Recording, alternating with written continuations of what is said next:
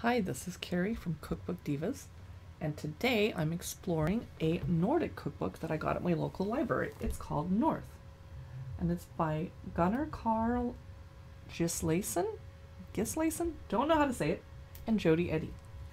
It's a massive book. I can't picture myself buying this because it's going to take a lot of room on the shelf, but if I can get it from my local library and explore it now, I'm fascinated with Iceland personally. Anybody here also really intrigued?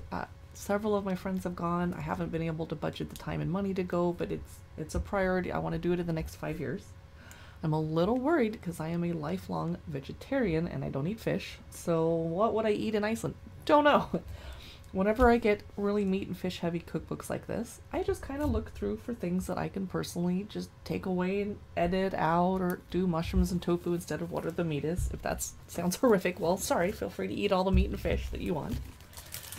This is the first Icelandic cookbook I've looked through, although I've read some Icelandic blogs and read about it in magazine. Bon Appetit and Epicurious always talk about it. Let's check out the contents, and I'm going to mispronounce some of these terms because I've never heard of the regions or whatever. They're divided into chapters where they meet someone that's growing something or baking or curing meat or whatever, and then after they interview the person for a few pages and talk about them, then they go on to the recipes and pictures of the region the person lives in that are gorgeous. So besides just being a cookbook, if I actually read this through cover to cover, which I might, I'm going to learn a lot about Iceland. The first chapter is the bacalhau producer, whatever. The second is the Arctic char smoker. The rugbrod baker, I'm going to head straight there because I'm curious about baking. The fisherman, I'm going to flip by that quickly. The seabird egg collector, egg recipes. The barley farmer, the dairy farmer. Then they move on to the birch and mushroom forager. Now, I live near some woods in Washington State, so I'm always curious about foraging, but I'm not going to forage for mushrooms until I've taken classes and gone with experts. Yeah. Next chapter is the sheep farmer, the hardfiskur producer, I'm sure I said that wrong, the salt maker, the goat farmer, and the final chapter is the blue mussel and dulse harvester, or dulce, I don't know, dulse. And at the very end, typical of cookbooks like this, ingredients for an Icelandic pantry. Maybe we should check that out first. That's 333. Let's check it out. Ingredients. I think that should be in the beginning of the book, but it's not up to me. Okay. A recipe for red beet stones. Okay. Angelica, Arctic char, Arctic thyme. Well, I'm not going to be able to find that at my local Trader Joe's, but okay. Bacalhau is cod that's been salted and dried. Okay. Birch, native trees.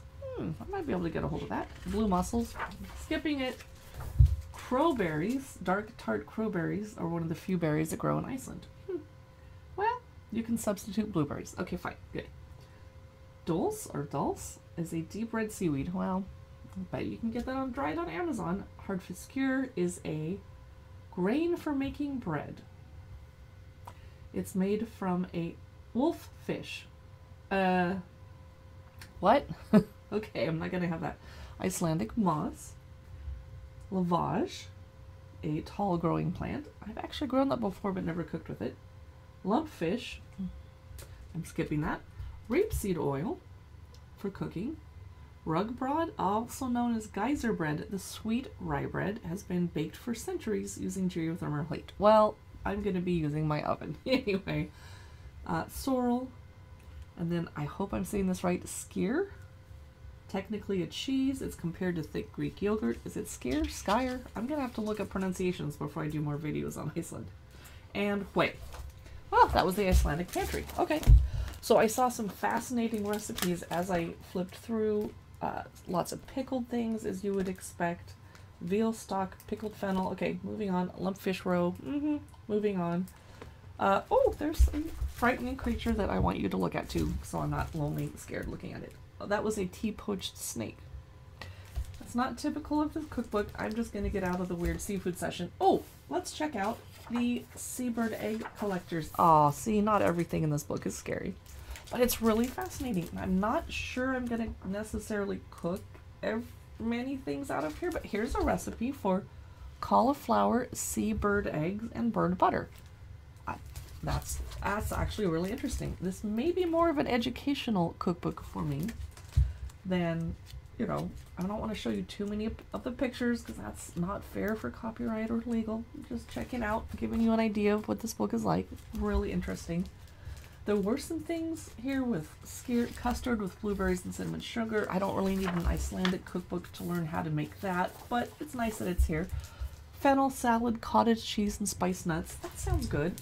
It's very intriguing, and I have to say, with all the cookbooks that I look through, this is the only one I can picture myself actually sitting down and reading through like a book, although skipping all the meat and fish chapters because and it would probably put me to sleep at night, so I'll probably do it on one of my Sundays when I just sit in an armchair while the laundry's going and I sit by the fire and have tea or wine and read a cookbook instead of just flip. Anyway, if you're intrigued, check it out. Thanks for watching.